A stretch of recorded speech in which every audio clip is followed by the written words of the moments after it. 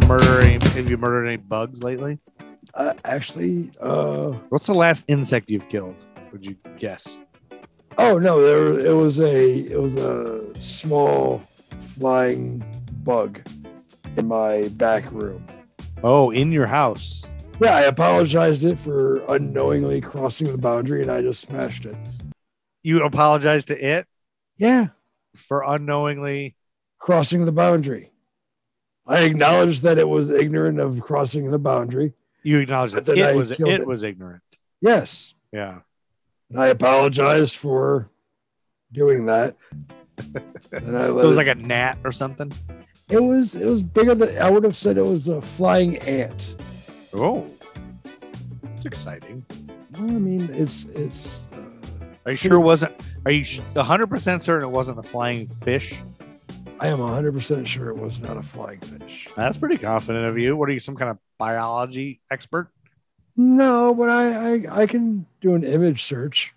If I saw a flying fish in my apartment, I'll be like, well, this looks like a flying fish. I better check to see if this isn't some sort of insect. Apocalypse. Oh, I was gonna say, would you assume right away that's some sort of like a flying fish flies through your apartment right now while we're talking?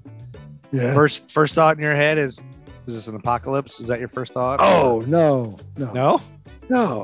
Why would I bother thinking that? Those are my dreams. That's what my dreams are for. I just dream of various apocalypse. Right now, a flying fish just flies through your room into your back room out of nowhere. You didn't know it was in there. What is your first thought? What is your first thought? I don't know if you would hear it because you got headphones on, but you would just. What would you think? Crash through the window, wouldn't it? Like it was hiding in the closet or something, and it just flew through the room and then into another room.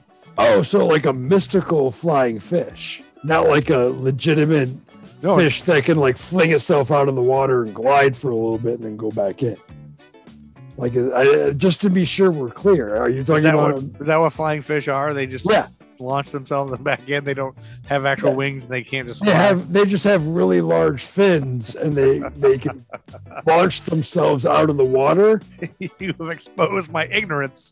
I'm trying to be the smart guy messing around with you, and then you like expose my ignorance. I just want to know what a flying fish is. I thought maybe they just were like fish with little wings that flew up and then went, and then I don't know. But they fling themselves out of the water. So I guess in this case, it would have to fling itself out of your toilet. Okay, so I'd hear it. So you'd hear it, but you're not within flying fish distance of your toilet where you're sitting, are you? No, like if a flying fish flew out of my toilet, the angle it would have to hit to come out of the door that's behind me, like for me to be able to see it, like hit the wall. Yeah, it would be an impossible ricochet. It would be a beyond improbable. So what's more believable, that ricochet happening, okay, or an actual mythical fish that can fly? I would say I would go with the ethereal fish, flying fish. I would have to say that would be more believable. The ethereal. That's more what I want. And what do you want? That's right. Well, the flying fish doesn't have the bone structure to make its way up the sewage pipes in the first place. Yeah, but you don't know we're not speculating on the origins of how it got there. Like, but as far as you know, your neighbor broke in while you were cooking dinner or sleeping and put it in your toilet and you didn't, and just snuck out. Like that could have happened. In that case, it could throw it out, right? Maybe your neighbor hypnotized you, got out his magical taint, made you forget you saw him. Okay, so somebody breaks into your house, you see him, you're about to attack him, he gets out his taint, you're mesmerized. Okay. And he chooses to, show you his taint long enough that you forget all that, puts the flying fish in your toilet, leaves, closes the door. You think nothing's happened, and you're not. We're supposed to get on this Zoom call. Yeah. So you get on the Zoom call. Now there's a flying fish in your toilet. It does, however, flying fish do, to fly out at that improbable angle, so it bounces off. It flings itself out of the toilet. Yep.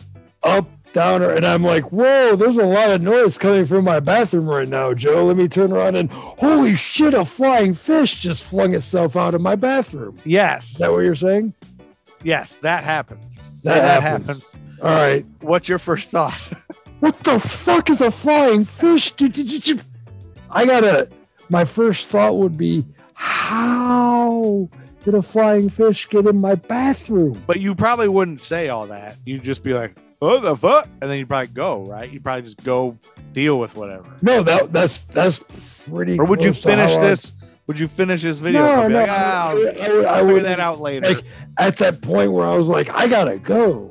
In that little place, you would have been gone. Yeah, I would have taken off my headphones and maybe tried to like angle it so you got it on camera. Okay.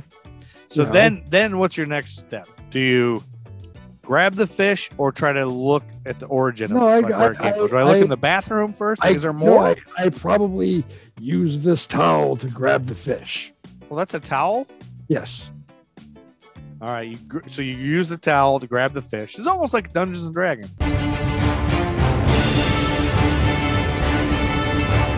So you've got the fish in that towel. I got the fish in this towel. And your choices are fuck that fish. Nope. Or eat that fish. Nope. Then what if those were your choices? I could only pick 0 or 1. That was it. Well, let's just say you could either fuck the fish or eat the fish. I hear you can fish. Or all puppies and children die a slow, horrible death. Which one would you do? Like, I mean, sorry, puppies and children. That would be my instinct. Like if a mystical being came down. Sorry, puppies and children. It's like, sorry, puppies and children. And the being was like, sorry, I'm not fucking that fish. I'd be like, oh shit. But what if you chose to eat it and it was the most delicious thing you've ever eaten in your life, and it makes every other of all your top 20 flavors are taste like garbage compared to what that tastes like. It's somehow the best flavor ever.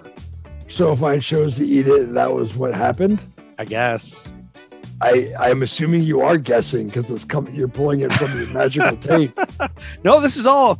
I planned all that. I wrote all this out. Okay, this is all your hypothetical? This is all from your hypothetical folder? I don't know what it is. What are we talking about? So, if I ate this fish and it was the best tasting fish as far as like the best tasting of anything I've ever had. Food, not just fish. It's the best thing you've now, ever what's your question? Is that pretty cool?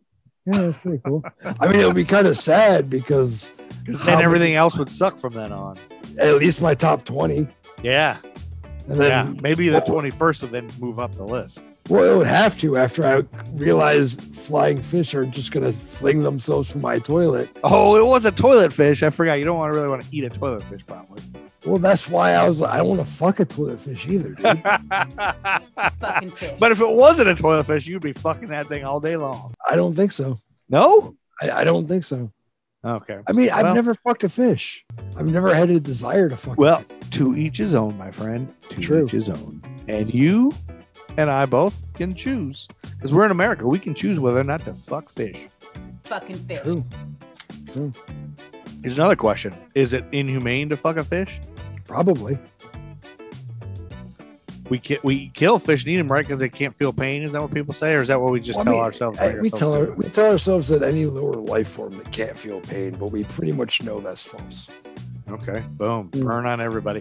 Okay, now back up a little bit before the fucking and eating choice. Fucking fish. So you go. Your first thing is you're grabbing the fish with the towel. Yes. What do you think your next thing? Like, what would you do next? I'm sure you're going to examine it, right? Like, what the fuck is this?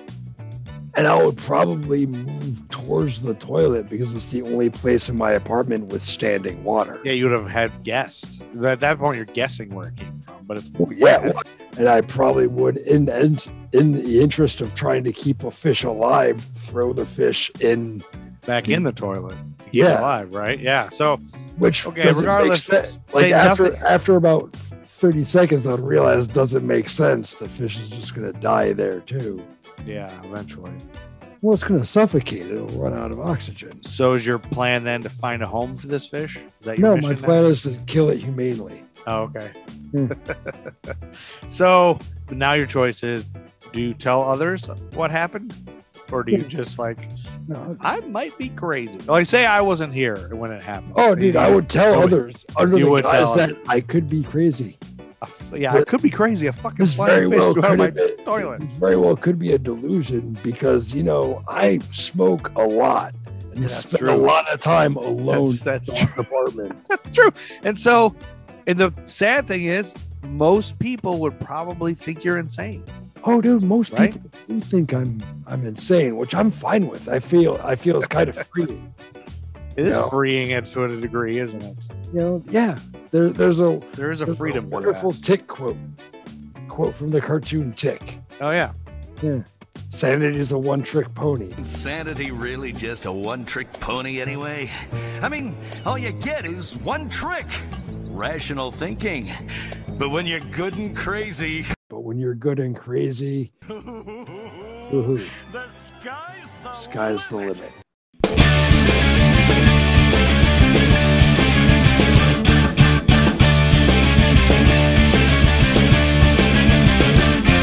Carlos Summer here. I hear you can fish.